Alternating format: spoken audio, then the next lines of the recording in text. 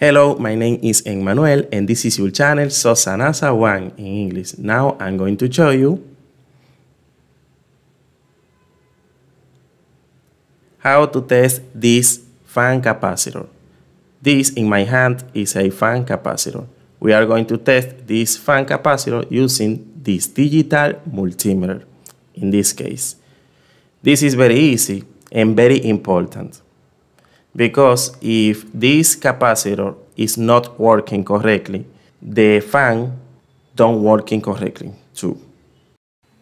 It's because this is what if the force to the rotation of the fan propeller drove the energy stored by the capacitor. In this case, we are going to measure how many microfarads can store this capacitor inside. But the first step is read the information on the capacitor.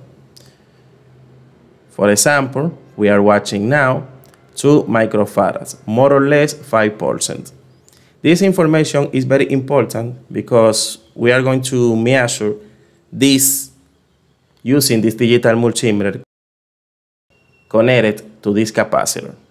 That's the reason we need to watch this information like reference.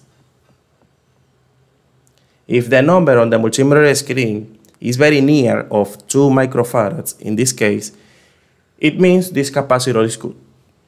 But if we connect the digital multimeter to this capacitor and the number of microfarads on the multimeter screen is very far of 2 microfarads, it means the capacitor is not working correctly. It's bad. The first step is set up this digital multimeter. This F means farads. The different side inside this mode are these numbers. For example, 2 microfarads, 20 nanofarads, 200 nanofarads, 2 microfarads, 200 microfarads. We choose one option depending of the number on the capacitor. In this case, I'm going to choose 200 microfarads because this number is higher than 2 microfarads. And it's very important to watch the complete number when we connect this digital multimeter to the capacitor. Now, the next step is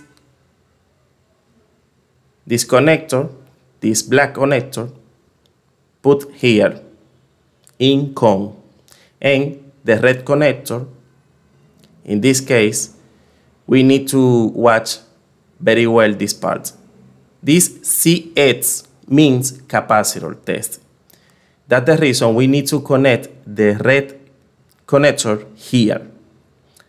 For this case, if we want to use other modes of this digital multimeter, we need to change the red connector. Now, our digital multimeter is ready. Let's take the capacitor, and the other step is discharge this capacitor. This is very important to protect you and protect the digital multimeter. Touch these 2 cables in this way. Now, our capacitor is safe.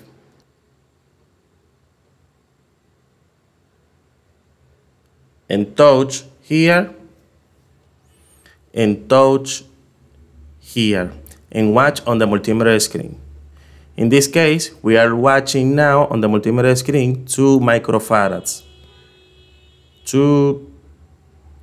2.1 microfarad. It means this capacitor is in excellent condition because this 2 microfarads is almost the same number of 2 microfarads that we read on the capacitor.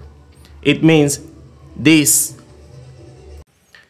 capacitor is in excellent condition in this case. Now I'm doing again the same test and we have a good result. In this way, you can test a capacitor like this using a digital multimeter like this.